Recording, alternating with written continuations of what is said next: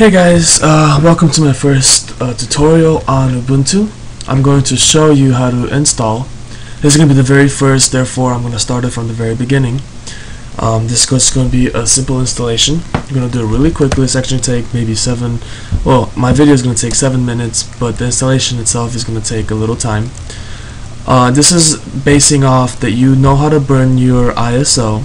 You download it from ubuntu.com. and you know how to set the BIOS. I will have instructions on the right, on the info, on where to look for how to do those things.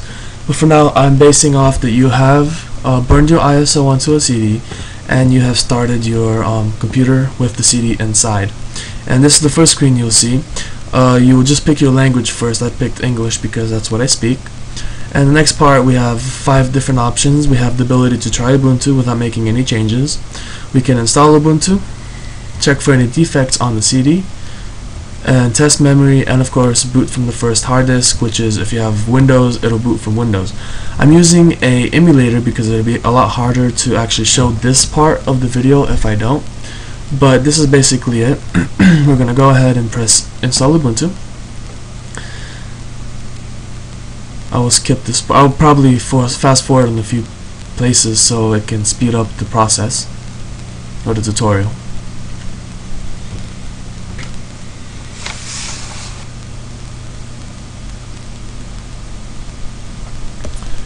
Here we are. The installation will begin right now. This little window will pop up and you basically just click on the options you want to set up. The first screen is the type of language. We have many to choose from. We have English, Spanish, Dutch, etc. I'm going to go ahead and stick with English. We'll go right here in the bottom right and click forward. The next screen will be setting up the clock. You can see right here. It'll kind of estimate where in the time zone you are. This is by your English, your location, the language you picked a second ago, and by your computer manufacturer. It has a pretty good idea of where I am, so go ahead and click forward. You can of course pick from different places, New Zealand, United States. Of course you have many to choose from. Around the world is supported. We have Eastern on the United States. We have Eastern, East India, Hawaii, etc. We're going to go ahead and stick with Eastern. And again, press forward.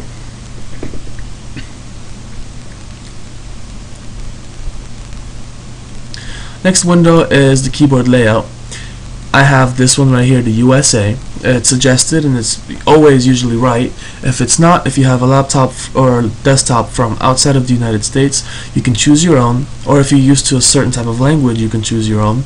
You can change it to any of the languages on this side, and inside those languages we have little customizations, such as the Macintosh computer. We have left-handed, we have international with dead keys, and a bunch of others. But for now I'm just going to go ahead and stick with the suggested. I'm going to go ahead and test the keyboard down here to see if everything works right.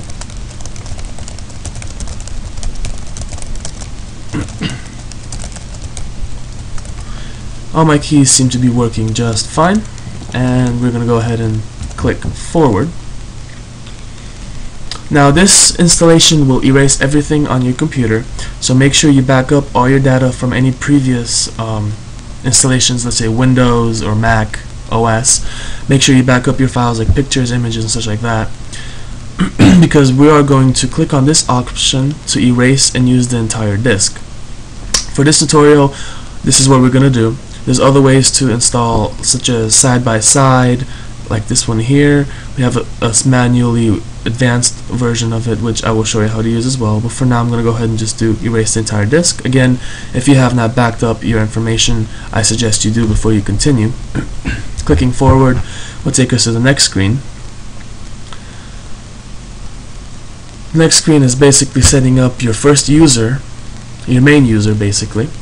I'm going to go ahead and just put username, use something generic. And you can of course name your laptop anything you want. I'm going to go ahead and name them Spiffy.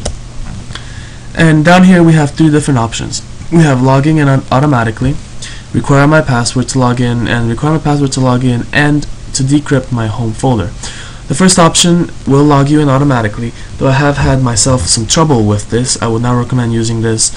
because you would log in and then the network manager will still ask you for a password, which makes no sense. For now, this is experimental and I wouldn't suggest using it.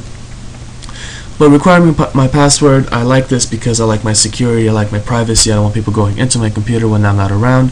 So I'm going to go ahead and stick with this one. And for those of you that are security buffs out there and are paranoid about everything, you can require my password and encrypt the home folder so that if you're not logged in, no one can read your home folder.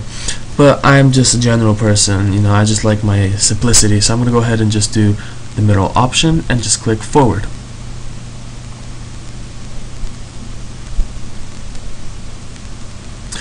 Alright, this is all of the things we've just done. English for the language, USA for keyboards, kind of gives you an overview of everything we're doing here. Down here it gives you a little warning. This will destroy all data under partition. Again, make sure you back up everything. You don't want to lose everything. I'm going to tell you once again because I've had people that forget to back up or don't mind it and then they lose everything and then they complain, and I said, look, that's what happens when you reinstall. Then the next part is the partitions. This is a more advanced idea of it.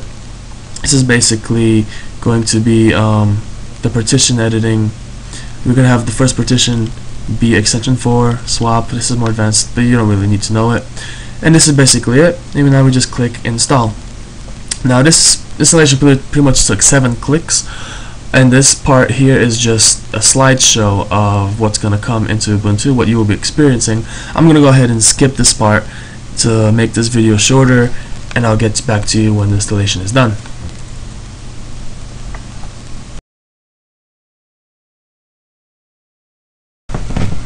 Alright, looks like it's about done. It's only going to take a little longer. It's just going to configure a few scripts here and there. It's going to hang on 100% for a little bit. Don't worry about that.